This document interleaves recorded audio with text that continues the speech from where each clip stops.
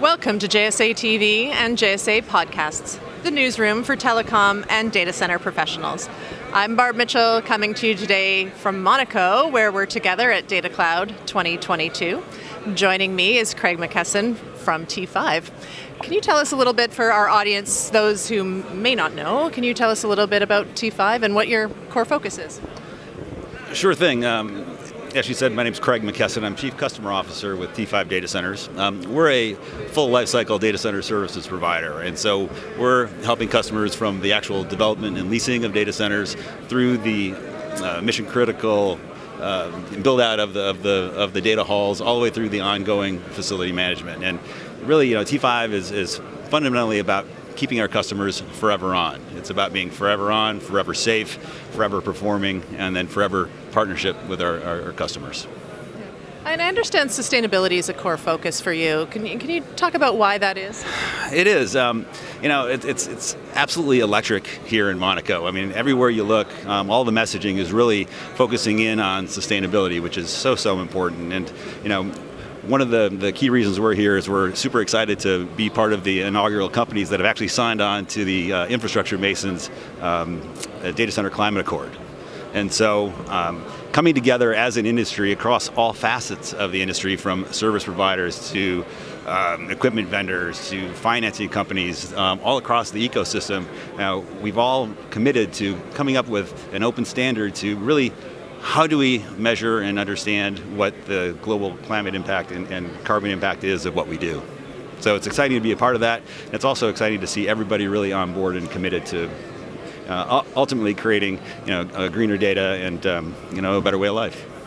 I mean, I agree with you. It is so present here at Datacloud, and last night the iMasons Climate Accord was officially launched right at the awards, and it was great to see everyone participating, and so great to hear that you guys are a part of that. And as a data center facilities company, can you talk about how specifically what you have on your company's side in place to support sustainability? So it's interesting. So we not only develop and lease and operate buildings on behalf of our own company, but we also operate data centers on behalf of third parties. Everything from large-scale, wholesale, enterprise to hyperscale campuses. And so really getting in and understanding how, what matters most to our customers, how sustainability and greener data impact not only how they do business, but impact their customers is something that's truly important to us.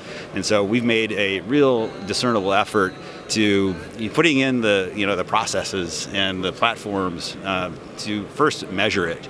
We partnered with a company called N0 really to create real-time tracking of our carbon emissions across our portfolio, so that if we at least understand where the baseline is, we can then understand how our actions either impact, hopefully positively, but sometimes negatively, what the emissions profile is, and that way we can, we can tack and pivot appropriately. And so tell us about, from your perspective at T5, what should we watch for? Is there anything exciting coming down the pipe that, what's the next big thing that you want us to watch out for?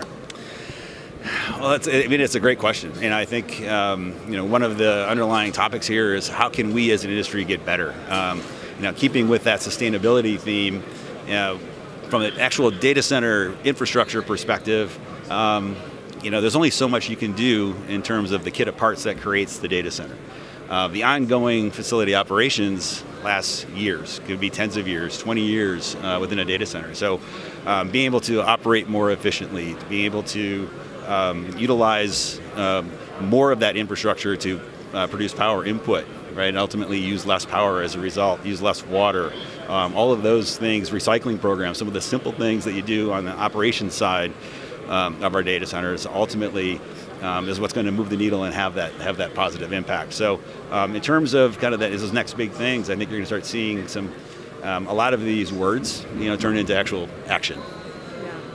Yeah, I love that, and I think that there's a movement afoot. Yes, there is. So, Craig, thank you so much for joining us today. It's been really, really great. It's nice to see you in person. It's nice to be in person. I mean, you can see, like I said, the buzz here is absolutely electric, and people are just, you can tell, all thrilled to be together. and there's really no substitute for kind of face-to-face contact and idea sharing. And so that's really what this conference is all about. And I'm just happy to be here, and thank you very much. Yeah. Thank you so much. Thanks for joining us. And thank you, viewers, for tuning in to JSA TV and JSA Podcasts. Happy networking.